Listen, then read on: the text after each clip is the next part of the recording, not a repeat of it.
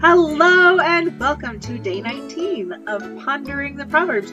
I'm your host, Pastor Beata, and I'm so glad you could join us once again for our ongoing virtual study of the book of Proverbs.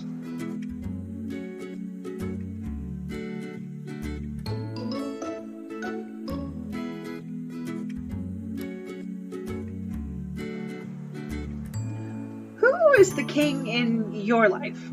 Much of the writing in Proverbs speaks of monarchy.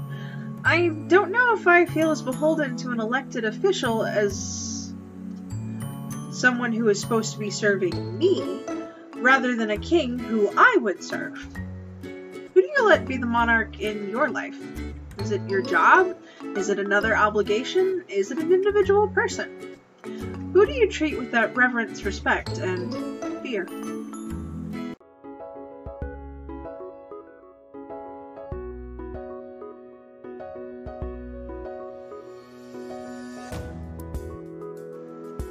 A reading from the book of Proverbs, chapter 19. Better the poor walking in integrity than one perverse of speech who is a fool.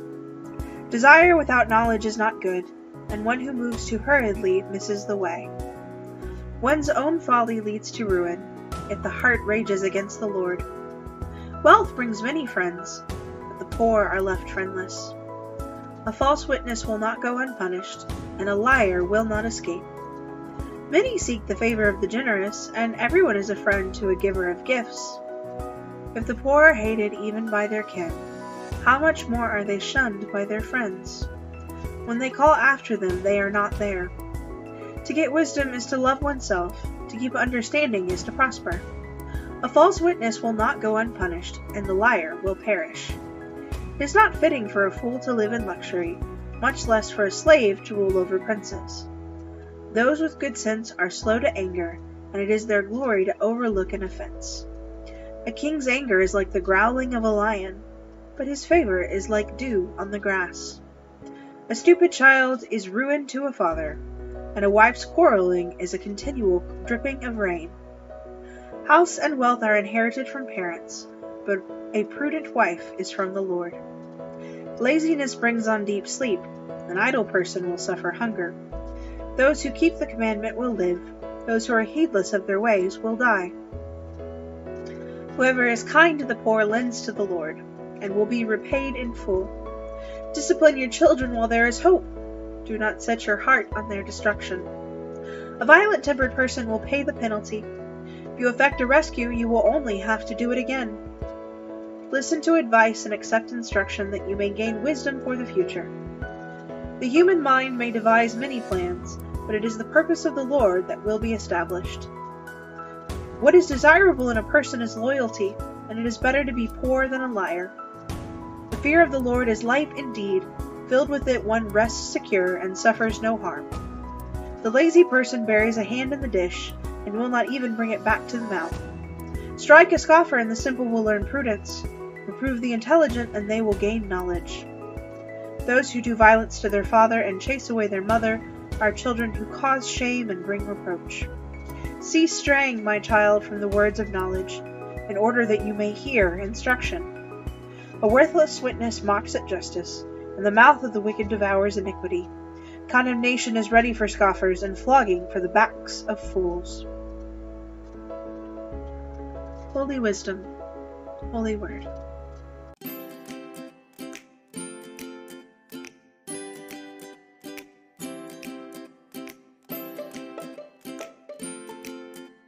Much to the chagrin of teenagers everywhere, there is a biblical precedent for being told they cannot sleep in and be idle.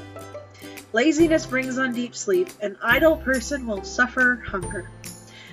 Which proverb do you think would have been helpful to you as a young person? Which one is most helpful to you now? Which one from this chapter is your favorite?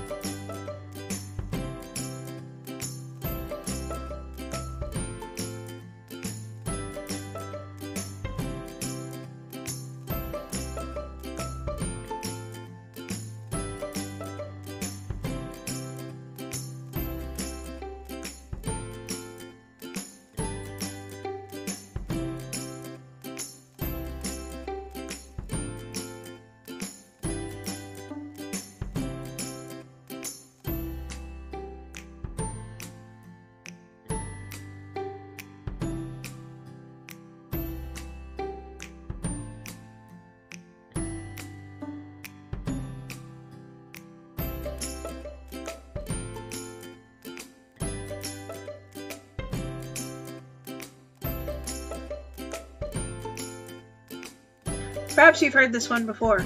The Lord helps those who help themselves.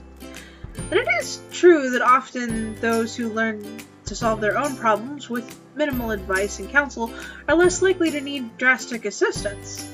So if you effect a rescue, you will only have to do it again. How do you help someone without rescuing them? How do you help them stand upright with God's help rather than propping up with temporary human assistance?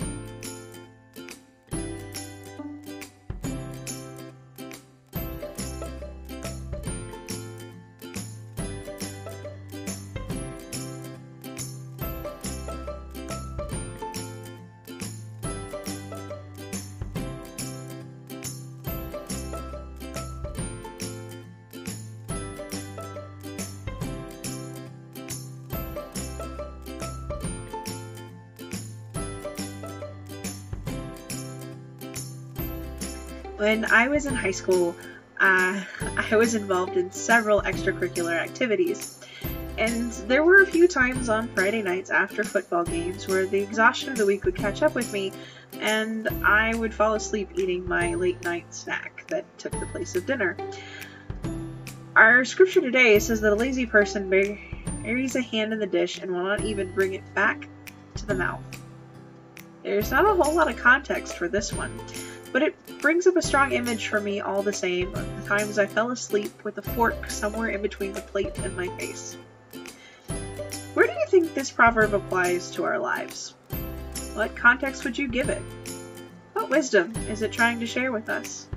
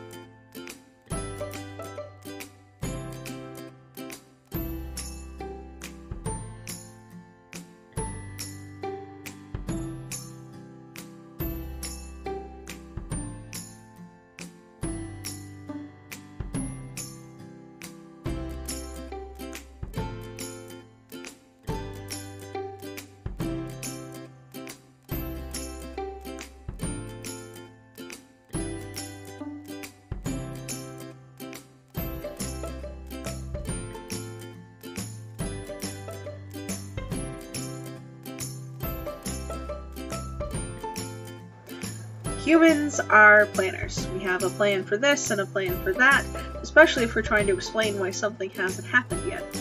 And some actually follow through with their plans.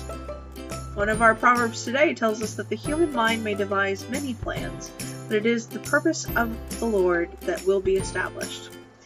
Do you think our plans matter? Are they still our plans if we make them according to what we think God's will is?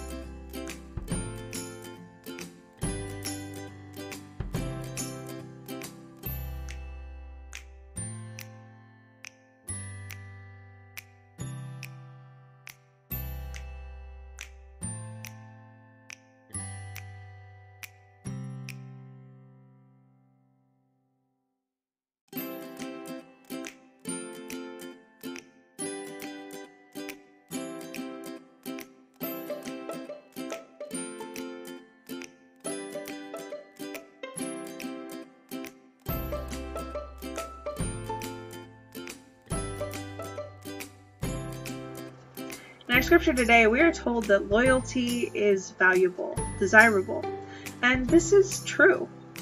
Who is someone in your life that you think of as loyal? How are you loyal to others? How is God loyal to us?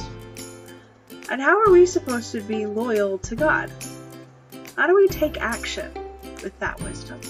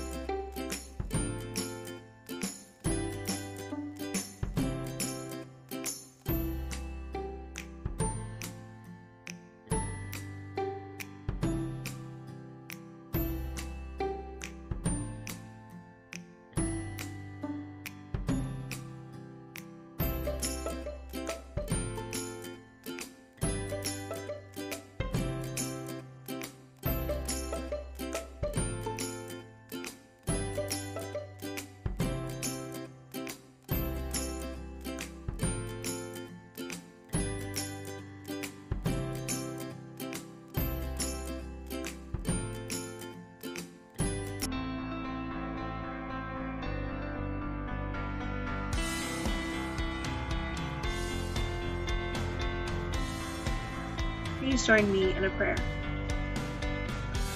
Oh God, as we make plans, as we dream of the future, as we speak foolishly, help us to keep you in mind. Help us to keep your wisdom in our hearts.